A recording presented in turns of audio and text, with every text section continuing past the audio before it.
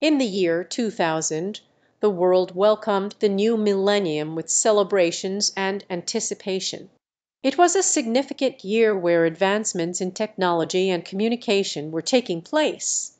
Additionally, the year 2000 is often referred to as it.k short for year 2000, where there were concerns about technological glitches due to the way computers stored dates.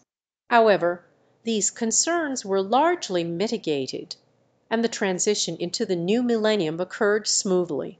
It was a time of hope and excitement for what the future held.